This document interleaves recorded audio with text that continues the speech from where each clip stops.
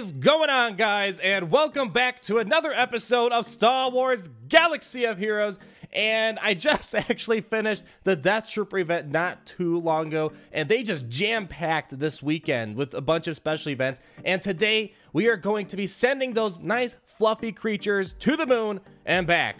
Well, actually, I think they're already on the moon. They're on the forest moon, but we're sending them back to another moon. That is right. We are going to go ahead and teach these guys the lessons with the Tier 2 very hard battle. Now, the last time I made a video on this was back in July when they first released the event. And sometime between July and now, I must have completed the very hard battle because I have 3 stars in it. I don't remember. Must have been something I did a while ago. But today, we are going to go ahead, make this a cinematic experience, and do a full Empire team against these lovely little creatures. So we're not going to use droids. Droids are the easy way out. My IG-88 and IG-86 could probably wipe them all out with their big burst damage. Let me see how I want to do this. See, I have Death Trooper. I don't have him geared up at all. I'd love to have him geared up. That would be a lot of fun. I think this is going to be the best we're going to do. We're going to do Emperor Palpatine lead because he's the best leader I have. I don't have Darth Vader Zeta as of now. So let's go ahead and wish me luck. I've seen some videos from other people who did this event way back when,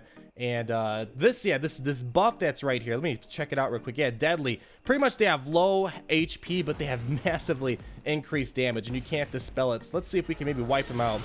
Got him! Who needs your little buff? You can't even stay alive for 2 seconds. Watch this. Snowtrooper, most OP character in the game, and we didn't do much. Oh well. I was hoping I could maybe hype that up a little bit. And all right, cool. We got that down. All right, let's go ahead and crush these little guys. I probably shouldn't have done that. I think the third battle, if I remember this event, the third battle is the difficult one. Got him. And let's go ahead and wipe out, I don't know. Let's go ahead and get this guy out. See, the good thing, I like how they give you the choices between Empire or droids because they're kind of the opposite of each other. Droids are very low health, but very high damage. And Empire character is kind of the opposite, with obviously the exception of TIE Fighter Pilot. Usually a lot of health, but little damage. So let's see if we can maybe wipe out these little dudes. All right, there we go, got him. Let's go ahead and see if we can maybe stun a few guys. And oh, got him! wasn't expecting that. And all right, so yeah, I should have saved a lot of those big attacks for this battle because Ewok Elder might be reviving all those little chumps. So, all right. Okay, so we got those guys out.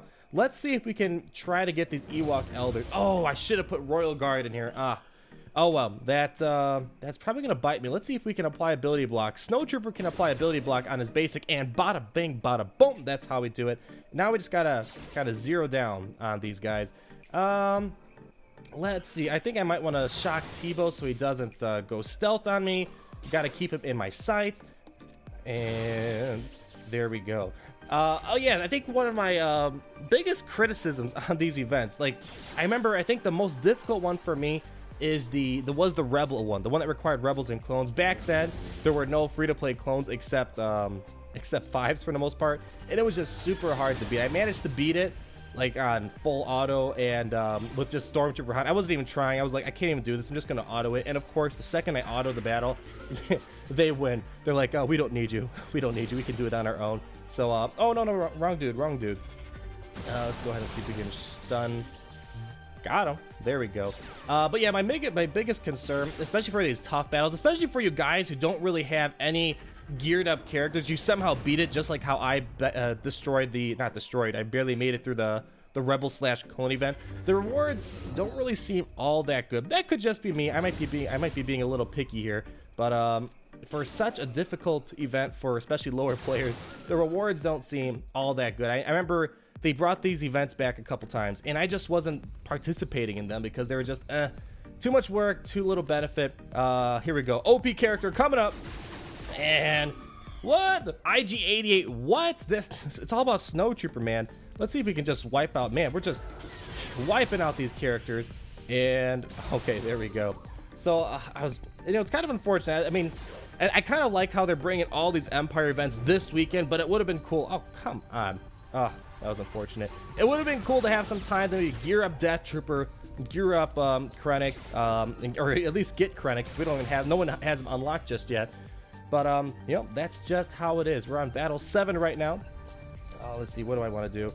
I mean, I'm actually pretty interested to see if someone out there could gear a Death Trooper all the way to max gear on day one. I know there's probably a lot of pay-to-win players out there that might just be super excited. They might just go ahead and do so.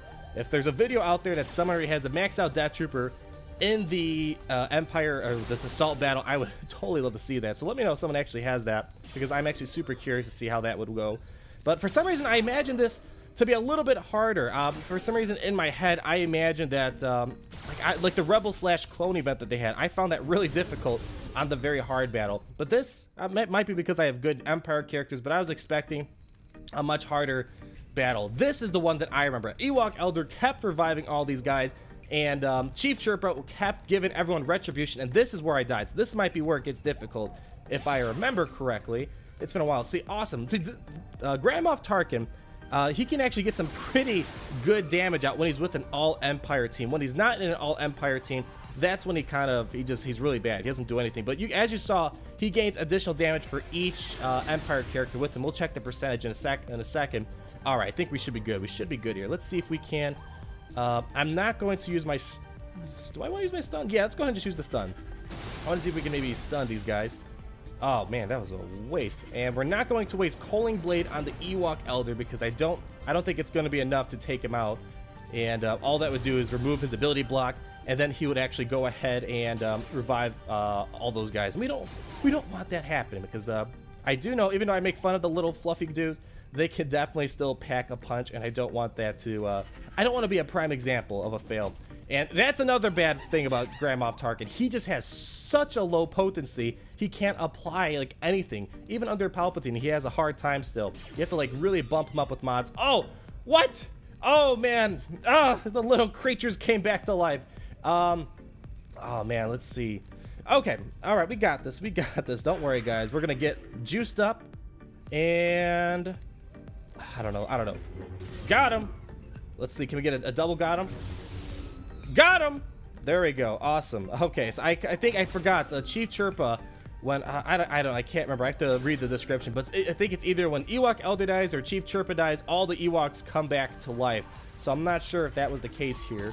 But so far, we're doing okay. I was expecting to have a failed video and have you guys laugh at me, but it seems like this is going way better than I expect. I think maybe the reason why I'm thinking it's so difficult, because the last time I did this event, I don't think I had Palpatine. I can't remember. The video that I posted, I for sure did not have Palpatine, because that was back in July of last year.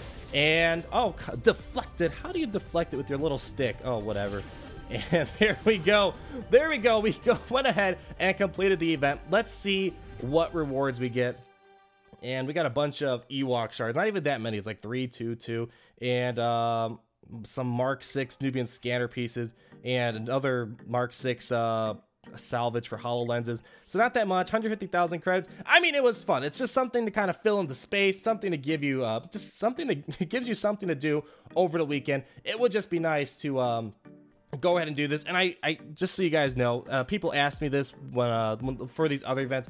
I do not recommend spending the 100 crystals to refresh this. If you don't get much, unless you really want an Ewok and you're about like 2 stars or 2 shards from unlocking him, or maybe you're 2 shards from 7-starring him, then maybe. But I still think 100 crystals is way better to save it for your daily energy needs. So that's my opinion, guys. Do what you like. Of course, it's your game. It's all about having fun and doing what you like to do. But thank you guys so much for watching. Hopefully you enjoyed all my Empire characters going to town and squeezing the life. That sounds so gruesome. Squeezing the life out of these little guys. Anyways, we'll talk again soon, guys. So please, as always, like, comment down below, and subscribe. And we will talk again soon. Peace out.